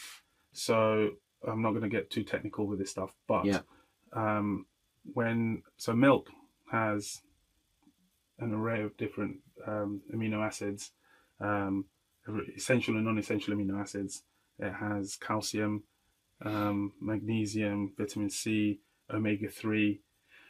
So, but when it's pasteurized, because it gets pasteurized between 120 and 140 degrees Celsius, everything in the milk is killed. And they pasteurize it to kill the bacteria, because there's good bacteria in milk, but just in case there's bad bacteria, they pasteurize it. Unfortunately, they pasteurize it, they kill the bacteria, but they don't fish the bacteria out. So when you're drinking milk, you're drinking dead bacteria. Really? If you think about it, it's pasteurized, right? They don't then fish out the bacteria. So like this coffee I'm having now is bacteria. It's dead bacteria. Oh dear. And then that will start to toxify you a little bit. I see. And then it's got omega-3. Milk has got omega-3, but because it's pasteurized at above boiling point for water, it burns the fat. So when you're drinking milk, you're drinking burnt fat. So that causes your inflammation to go up, and then that slows down your recovery. So, and then why it's relevant to the A1 greens that you just mentioned, and calcium, is because calcium, so grass absorbs calcium, and then the cows eat the grass, and then there's calcium in the milk, yeah? But when the grass absorbs the calcium, it absorbs it and it chelates it. So chelation is the Latin for chlor. So you get this amino acid chlor and then calcium, and then they attach together and you get a chelated mineral. And that's how your body absorbs it. It doesn't really recognize the calcium, it recognizes the amino acid, and the amino acid gets sent like a postcode to wherever the calcium's needed. Yeah, teeth, bones, whatever, transport carrier system. Mm-hmm. So when the milk gets pasteurized, it destroys the amino acid, which is quite, it's very fragile and volatile, and you get free-floating calcium. Then the body doesn't really know what to do with that. And so it sends it to wherever there's space, like the joints. And then later on, after years and years of that kind of stuff, you start getting stiff joints, etc., etc. So for that reason, greens, leafy greens are the best source of calcium. So it's very important to make children eat leafy green vegetables. And if they don't like them, because I've had this before, then hide them.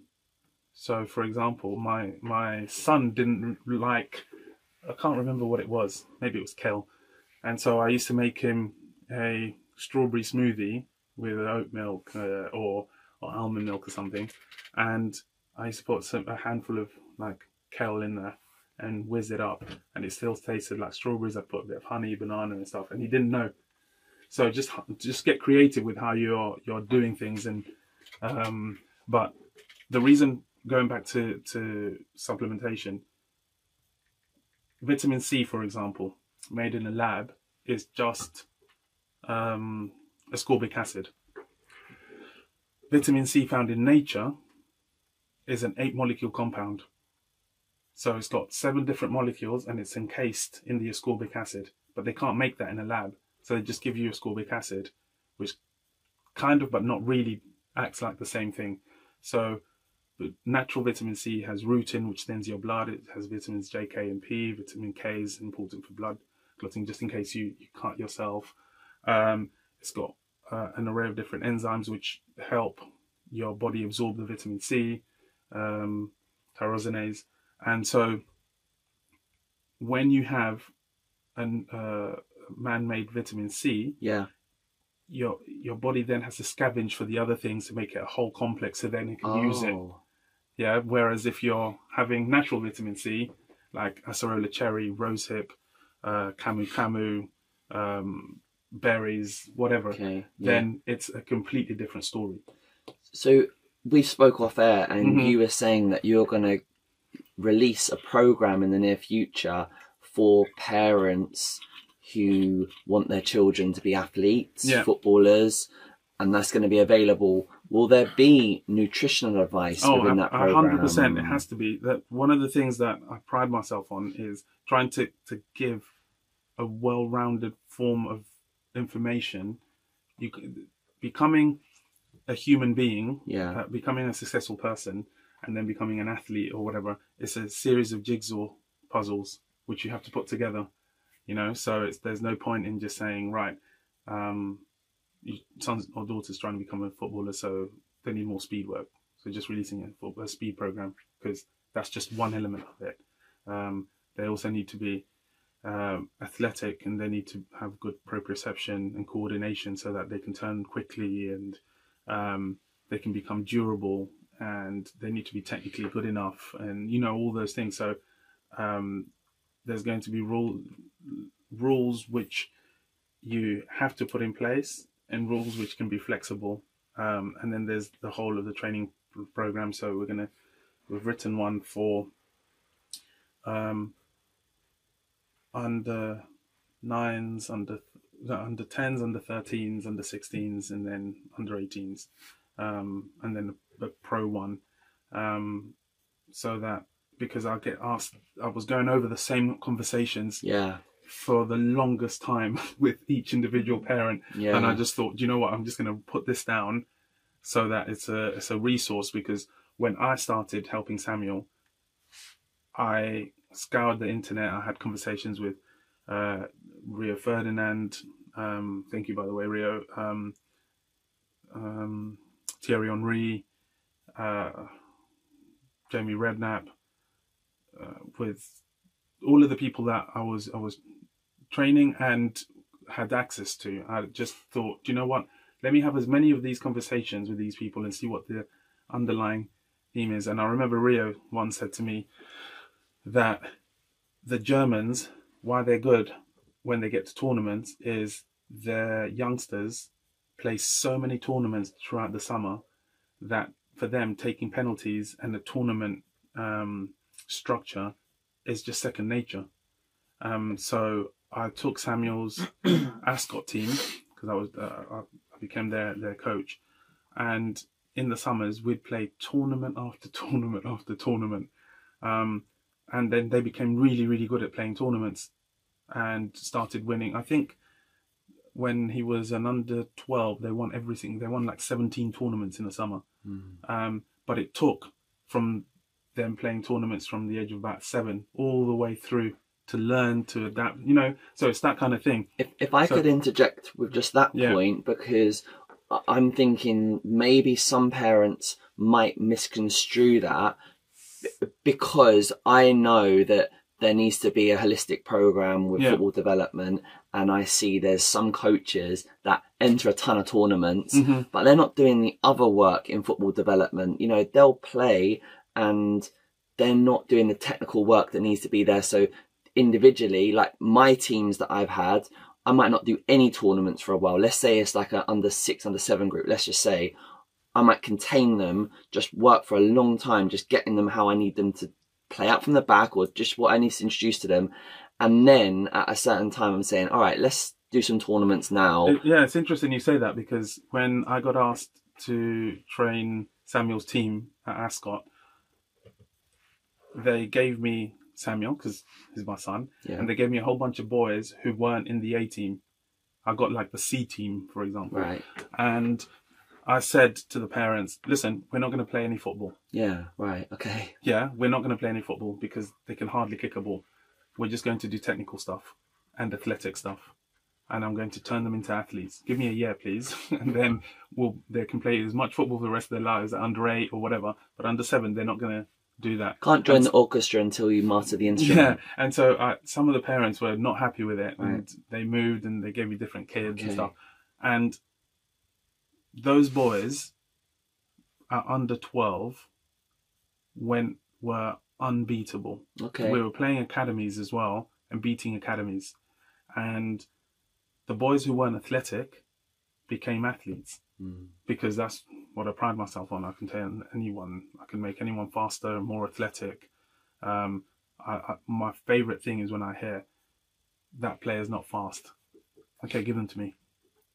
Give them to me and I'll make them faster. I remember when Samuel, I can't remember, I think we were playing QPR, and I was in the lobby hearing a mum talk to one of the QPR coaches, and they were saying, look, I know your son's been here since he was 7, but he's 14 now and he's not developed athletically and he's not quick enough, so we're going to have to let him go. And I heard that, I was like, oh my God. I wasn't supposed to hear that, but the mum was distraught, and she was like, oh my God, how am I going to do this, that and the other? And I just said to her, you should go back and ask, how many speed sessions did they give your son? Yeah, identify the weaknesses and how many speed sessions, or the amount of times I hear that boy can't head the ball. For how many heading sessions have you done? How many heading practices, etc., etc. There's things that you can do, and if you're willing to talk about them in an open way, and especially with the club and at home, and say, right, son, what do you think your strengths are?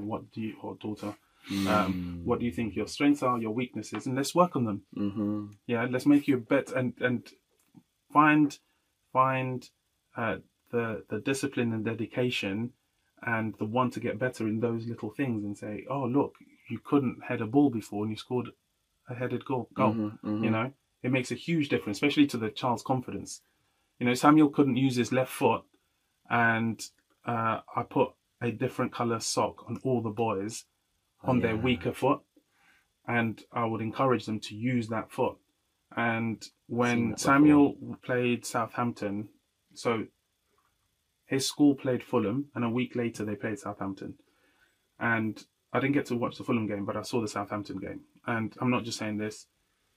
If he ever plays that well again, I'll be super happy. What age group was that? Under 18. He's a first year under 18, first year of A-levels. His school went to play Southampton. And at the end, the academy director came up to me and said, look, I'm not going to sugarcoat it. You just saw what I saw. We won him in. And I said, look, Fulham have asked for him to come in first because they played him a week ago. He's going in during half term. And he was like, damn. And then there were scouts from Manchester City and Manchester United watching him, and they wanted him to go there and all the rest of it. When he was... I forgot what I was... you know what? That's one of my gripes of academies is because now you mentioned the academy was saying, "Oh, they've not developed in the way that we want." Yeah. And then the feedback I get from the parents I talk to is, "Oh, the academy have turned around and said this." It's like it was their job. It's their responsibility. If you're signing for an academy, I think it's their responsibility to make sure that they develop the player. And then if they get to the point where they're not happy with the development, and you actually really question what they've done. They haven't done their job, I think. A lot of the time from what I get, and then especially with speed and athleticism, me and you both know to get quicker with and without the ball, you need to be doing training at maximal intent. Because there's a lot of this whole, everything should be done with the ball. No, it shouldn't. You need to hit a certain threshold to improve speed and agility. The only way to do that is without a ball. A ball slows you down, so you cannot hit that level of intent. So sprint and agility training should be that, but more often than not, it's a little bit of sprint and agility work peppered into football training. So then they actually haven't done proper sprint and agility training, and then they turn around and they say, this player isn't quick enough. It's like, well, what training have you done? Oh, we did a bit of sprint and agility. You didn't. Yeah, you've just filtered it into football. Like, it's a hard one again, because I think academies try their best to do a good job. Now, whether that person who's trying to do a good job has the experience to be able to do the best job, Well, there's enough of them. Oh, there's enough of them. They need more stuff. Is another story. I mean, I think as a parent, before I get to a point where I have to hear that my son is lacking certain things, I'm going to try and fix those things as best as I can. That's my responsibility as a parent. It's just the same as when you go to school and you expect the school to teach you everything you need to know to pass an exam. That's never been my experience. I've always done things outside of the institution that is whether it's educational or in this case an academy. I've always done things outside of that because I understand that not one thing can be responsible for everything. So with Samuel's story, to clarify, he wasn't in any academy. He was at Swindon. Yeah. For a couple of years because it was the academy closest to his school, because he was at boarding school. Right. And but after a couple of years, everything changed at Swindon, and he, first of all, my personal opinion, he wasn't getting the coaching that he needed, and he also there was a setup within Swindon that I didn't particularly like, and I wasn't comfortable with my son being in that environment, so I took him out. So the 2 years that he was there, was that 14s and 15s? Yeah, 14s, 15s, and maybe it's start of 16. And so did you get him out without having to do any compensation? Yeah, because they literally said, I gave them the reasons why I didn't want him there. Yeah. And they also they agreed, and so there was no compensation. And also he was at school, and I said, look, he wants to do his A-levels, and you guys don't do A-levels, so there's no way he's going to do a scholarship here at Swindon. So no academy up until Swindon, up until 14s. Yeah, 15s, 16s, early 16s. So he's training with you. You're developing his mindset. You're making him, this amazing athlete.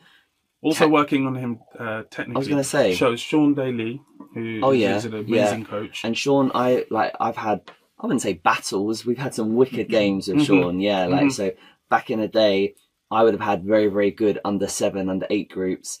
There was a year where my group wasn't as strong. It was the year actually Florian Maluda's boy played in. He was just like the star player. And we ended up getting quite a few kids signed that year. But anyway, I remember Sean Daly's team battered me. Yeah. And he was renowned for having good players as well. He's a good coach. Sean understands football inside and out. There's a reason why he's worked at Chelsea, Arsenal, Tottenham, Liverpool, and now he's at Luton. I mean, the way he... Personally, from a personal experience, the way I see him coaching children is unbelievable. So he's been around a lot of kids that have signed at top academies. He understands what it takes. Huge number of kids. Yeah. Kids. It's just not that he's not on social media. He's not that type of person that boasts about what he's done. But I mean, the way he was coaching Samuel, I was very, very happy with, and he was also harsh but fair. And he started to instill in Samuel a mindset of, for example, if you're in an academy, you can't wear gloves on the pitch. Yeah. Okay. Yeah, you can't. If you're concerned about a little bit of cold in your hands, then you don't have the right mindset. And little things, from little things to bigger things, and then treating each age group relevant to their emotional maturity at that time. So he treats 12-year-olds different to 16-year-olds, etc., etc. I think when you know the level that's required to get kids signed to clubs, you know the technical demands, and you find a way to deliver that. So that was good. So you found you'd got a good coach who was giving good technical development. And then I was also doing stuff with him. Yeah, right, okay. Technically, from stuff that I'd seen at Hamburg, Bayern Munich, Chelsea, etc., etc. And so you were comfortable saying, no, he's going to focus a lot on his education. He's at a good boarding school. He's doing really well with his grades. Yeah, okay, very well. Right, good. And so then you were comfortable enough to say, right, at a certain time, I will bring him into. So when did you start to say? I just knew not that I was going to bring him into it. Yeah. To be honest, I was quite happy for him to remain at school, finish his A-levels. Yeah. And then go on trial at the club. Really? That's quite a brave decision. No, it's not brave, because I knew, for example, that athletically and physically and technically, okay, let's leave the technical side out. Let's say that he's technically as good as all the other boys. I knew that athletically, his speed would make him stand out. And so I wanted to work on those things, and Fulham agreed. The reason that I say it's a brave thing to do is that we do know that academy environment is a better environment to produce footballers than grassroots in the UK, and statistically is proving that. Also, the younger that you sign into an academy, statistically is now giving you a better chance to become a footballer, statistically. So like if you look at the under-21s that have just won that competition, I think they won the Euros, say, make sure I get this right. They looked at it, and I think it was around 80%, upwards of 80% of those players joined their academies in the foundation age, which means like under 9s, under 10s. So, but I would say that on the flip side to that, how many thousands, for every one of those boys, how many thousands didn't make it that were already in academies? Do you know what I mean? What I'm saying is that it is a brave thing to do, to say, I'm not going to put my child into an academy. I'm going to trust myself. I'm going to trust grassroots and focus on school, and it's all going to be okay. I don't know if every parent would feel confident doing that. Yeah, and I get that, and that's where you need a good plan, and you need to have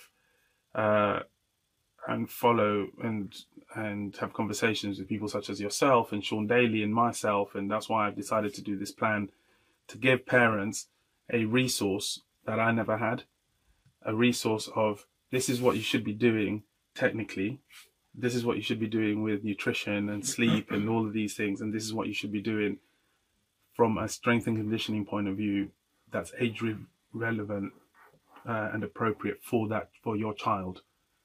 You know, so it's about trusting that, and because there's only a certain amount of places at an academy for every age group, and if your child's outside of that, you shouldn't panic and go, oh my god, they're not going to. You should just take it as an opportunity and say, right, I'm going to make sure, and so is my child, we're going to sit down and have a conversation of what we need to do in order to get there. So for example, from August 2022 to February, Samuel was training at school by himself. Yeah, he was doing his own technical sessions, which we'd designed for him. He was at a football school, so they would play a lot of football. And then I spoke to Sean Daly and said, look, he needs to play under 18s he needs a team outside of school to play under 18 football. So he said, oh, let's join him to Dunstable. And Sean, I found out the other day that George Best played for Dunstable. So, and he was playing football in school on Saturdays. He was playing football outside of school, and he was just playing as much football as he could possibly get. But the contract that Samuel signed with himself was, I'm going to make sure that every training session I train as if it's my last ever training session. And that's how he pushed himself. I'm getting this, I'm just getting the sense that it feels, I might be wrong, but it feels like everything you've done has been setting Sam up to just excel at whatever. And it kind of just happens to be football. Yeah. So it doesn't feel like you've ever put pressure or geared him to, you might have put a little bit of direction. But I mean, seeing as you've worked with so many boxers, feels like he maybe could have gone towards boxing because he's been around that environment. But it just sounds like everything you've been doing has just been gearing him to succeed in whatever he wants to do, and he's been drawn to football. Yeah. And now, because of everything you've done and the foundation you've laid, now when it's like push comes to shove, he's being able to fall back on all of the habits that you built in him. You're 100% right. And he's now got the discipline and everything to really push himself and take advantage of getting involved in football. Whereas some parents might just be pushing football a little bit too early, a little bit too much, rather than the idea of pushing the individual to be successful. Exactly. The foundation of just excelling. Yeah, and you're 100% right. And the reason why I laughed when you said boxing is because he's actually an incredible boxer. And I've stopped him boxing because he was knocking a lot of people out. He's just very, very good at boxing because he's seen it. He was taught how to box by David Hay, Amir Khan, all these type of people. He would be in the gym just copying and, like you said before, learning through osmosis. He was also an excellent athlete. So, in fact, I'm pretty sure if he wanted to, he'd be one of the fastest athletes on earth. But you have to dedicate it has to become very specific now. And I think this summer just gone, he ran 10:83. No way. Oh my God. And he's got the engine to do 90 minutes on the pitch as well. And he's got the engine to do 90 minutes on the pitch as well. I think his top speed that they've measured at Fulham is 35.5 kilometers an hour. And what's his height? He's 6'1.5" so far. He's still growing. Now, do you think that some of this is down to nature? Nature, do you mean? Yeah, sorry. Nature versus nurture. I think that, look, Usain Bolt was able to run the world record because his levers allowed him to, but he also wasn't that fast. I mean, in 2007, Tyson Gay was beating Usain Bolt, and Tyson Gay much smaller. So he had to go away and train and do whatever he needed to in order to beat Tyson Gay because he had that stimulus. I need to beat that guy because I'm running fast, but not as fast as he is. So I always think that nurture is much more important. The environment that you're in, the stress that you got put under, as long as it's healthy stress, will always, give me an athlete who is dedicated over one who's talented any day of the week. And the one who's dedicated will always come out on top. And so I don't really, for any parents watching this, I was reading the other day, I couldn't believe it. I saw that Haaland was on trial when he was 14 or 15 at Everton, and he got turned down. Yeah, because the coaches took a look at him and went, he's not good enough. Mbappe was on trial at Chelsea when he was 15, and they said he's not good enough. Did they? Yeah. So, and the list is endless. Same as Samuel when he was at Fulham, not good enough. 17, wow, yes, we want you. And so the lesson here for parents is don't just accept what is happening at this particular day. Just use that as motivation to try and find a way to keep going. And just because you're good at 15 or not good at 15 doesn't mean you're going to be good or not good at 20 years old.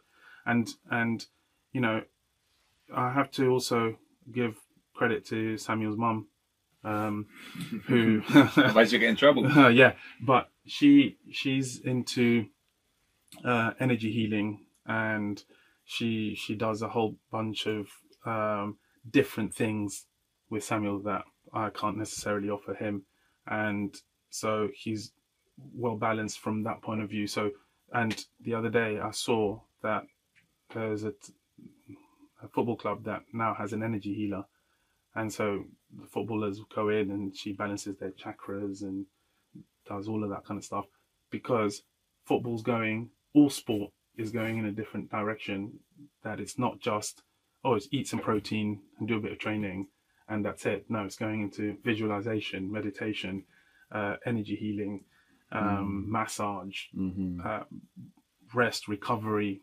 supplementation, everything, because people are starting to realize that in order to gain an edge, you need everything.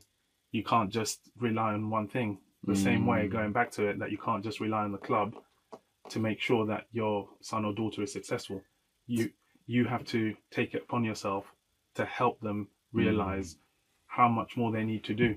To follow on from Matthew's point, because I agree that it absolutely seemed that you'd set Samuel up, and both your daughter as well.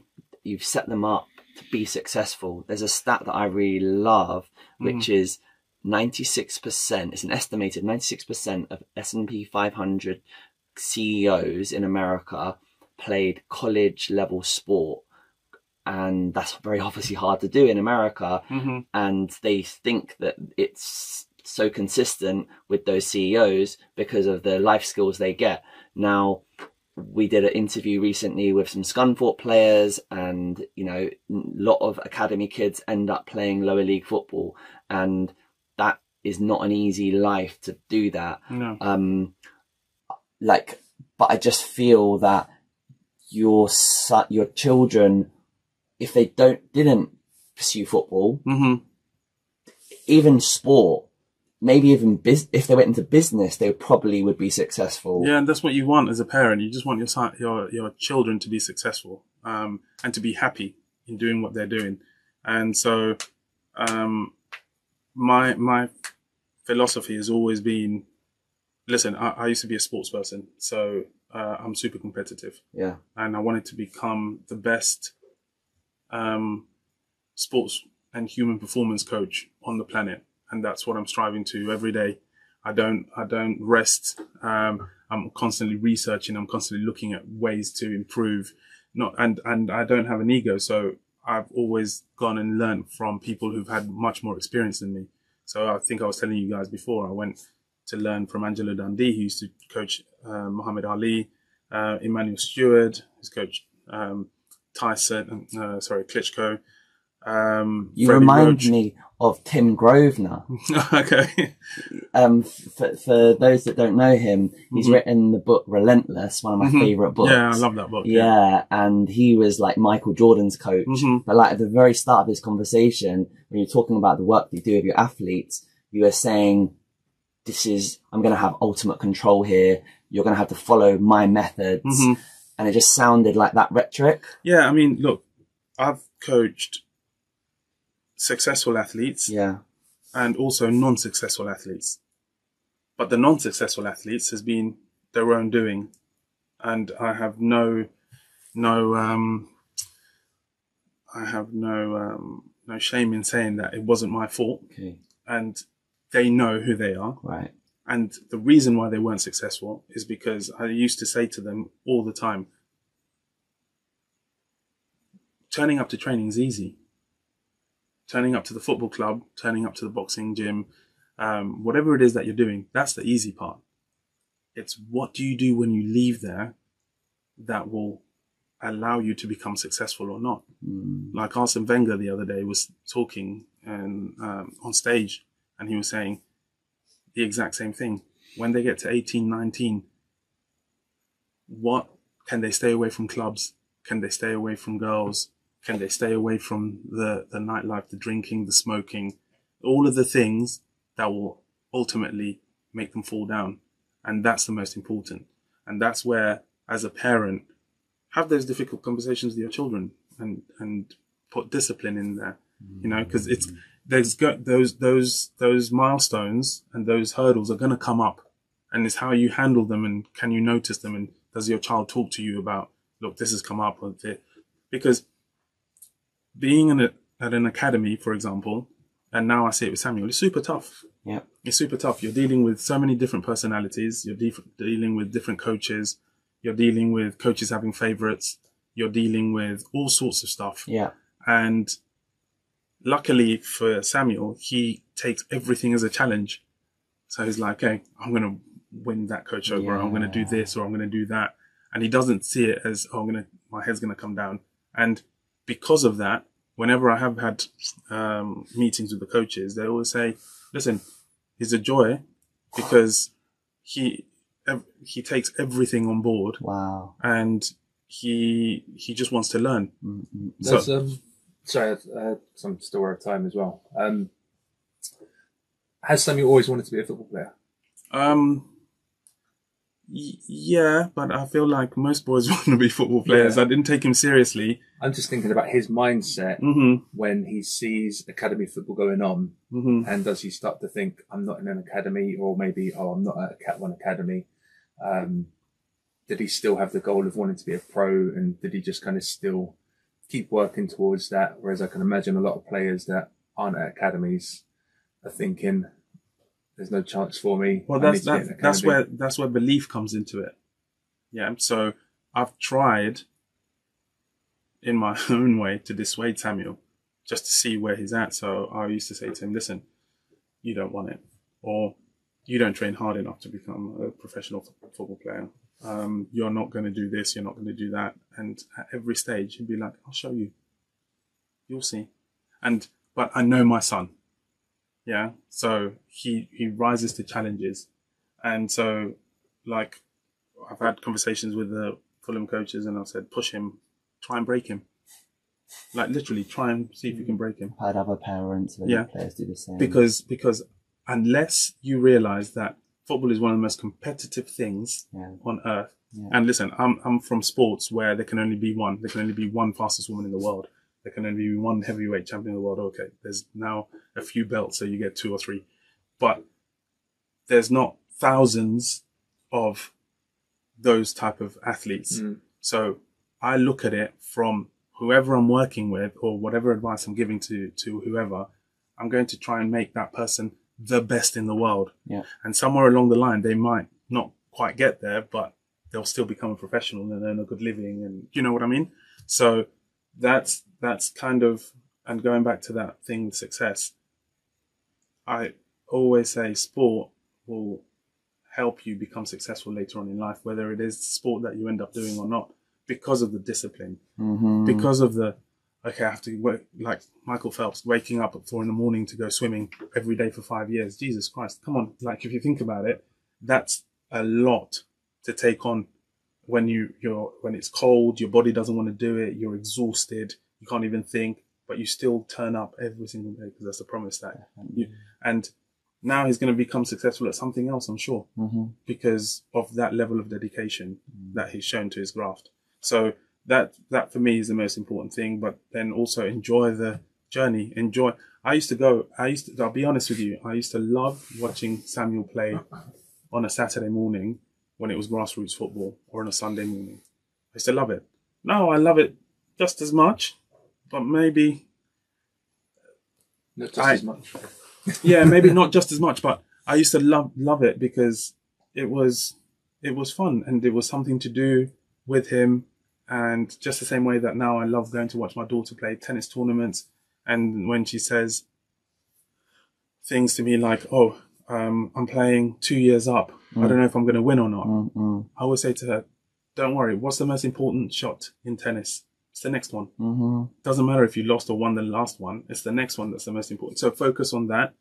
And I couldn't care less whether you lose or win or lose. I couldn't care less.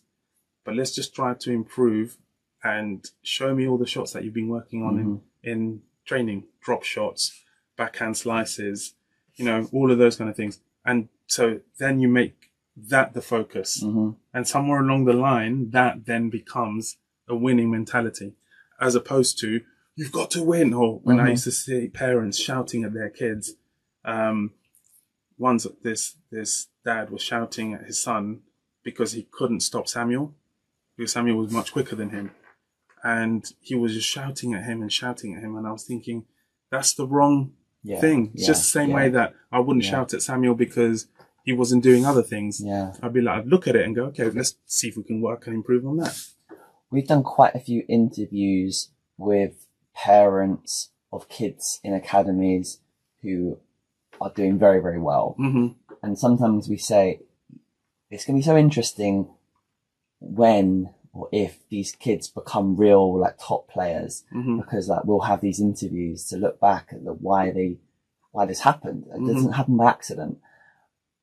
For Samuel, he's one of the oldest players, like the parent that we've interviewed. So this will be quite interesting. But I think regardless, whatever happens with Samuel, fingers crossed that he goes and has a great, great career. But like, I really believe in everything that you've talked about today. Like, I can't think of anything that you've talked about that I haven't heard from other places, or, you know, it's brand new information, but I think, I really buy into that. And that's something that I would advise to other parents. So and I think that it will make the person a successful, happy person to deal with life in 2023 and beyond. So I think it's just fantastic advice. I don't know what your takeaways are, Matthew. Yeah, no, I agree. I think it's probably a good place to... there's so many other questions. Yeah, we can literally do another episode, another 2 hours. I'm happy to come back on. That's probably a nice place to leave it. Otherwise, we'll just start going down rabbit holes again. And I want to really like look forward to the program that you're going to release. Like, let's keep in conversation about that. Sure. As soon as you've got that ready, we want to like share that with everyone. Oh, thank you. Yeah, no, I will. And I will, if people want to like get in touch either with you guys or with myself and say, these are the kind of things we'd like to see in the program, and that kind of thing, because then, you know, you can help more people with it. So happy to do that. But it'll have what people need in order to get started on the right path, which I think is super important. And to touch on, just to finish what you said about whatever ends up happening with Samuel, I know that I know how he sees himself. He's very demanding of himself, but he's also very relaxed with it. So when he's working out hard, but I've taught him, right, when you've finished and you've given everything, you now relax. You then don't carry on thinking about the same thing. Did I do this? Or you have to learn to let it go, and make little notes and then read them before your next session. So, you know, okay, I got this wrong. But it's very important to have downtime and relax, because then otherwise you burn out mentally, you know? So, and it's important to do things that are outside of sport, which you all enjoy as a family. Or if you're like, I came from a single parent family, so my mum didn't have as much time to work and then spend with me, but she instilled certain things in me, which then I carried on doing them, you know. So, but we'd always spend loads of downtime doing different things. You know, one of my favorite games is Boggle. Do you know Boggle? It's like a cube, and you shake it, and it's got all these different dice in it, but they're letters, and then you have to you've got 3 minutes to come up with as many different 3-letter or more words in those 3 minutes. So we play that a lot to help concentration and those kind of things. And then it gets competitive because you don't want your children to beat you, but they want to beat you and that kind of thing. So we do loads of those kind of different things, which helps. So, but it's important to enjoy the ride. Yeah. When you described how you, as a family, do the meditation, yes, some people, they might be listening to some of this and think, oh, that's too extreme for me or something. But I can tell that you guys, I think, ultimately maybe as a parent, again, we're not parents, but I've got a, I've got my project coupler on the way. I've got I've got a nephew. Okay. He's one. He started walking. He started walking quite early, so I'm excited. Congratulations. But it feels like that maybe as a parent you need to start thinking, how extreme am I going to take my parenting and my discipline? And then, not just so much for the football journey or the athletic journey or whatever it is, but because there's that constant balance we're always talking about, like letting kids be kids or trying to prepare them to go into professional sport. So it's a decision that you maybe have to consciously take quite early and say, no, we are going to start sacrificing this. But things like you just mentioned, like good old family board games. That's not extreme. Oh, definitely. That's like, get the iPad away. That doesn't feel like it's extreme and it's not doable. Uno, that's my favourite. That's my daughter's favourite. So Uno. Some people might look at some things and go, that's extreme. So some parents will go, you know what, taking a phone at 8 p.m, I think that's extreme. That's what they might think. But there's definitely stuff like family board games and just a bedtime. And all of the things that I've said today that don't require anything really. You can drink more water, you can go to bed earlier, you can take away phones, and find different ways to communicate and to spend time together, like you say, with board games and things like that. There's nothing here that you just think, oh my God, I can't do that. You know, it's just about wanting to do it and then having the discipline to see it through, even when it's tough. Believe me, it gets tough. It's tough for everybody. If you think that your child is going to get into the top percentile of athletes in the most competitive sport in the world and not have to make sacrifices to do that, then you are pretty crazy. But we need, we'll wrap up there. But thank you so much for your time. Thank you so much, Ruben. And hopefully we'll get to speak to you again. Yeah, no, for sure. Love to come back.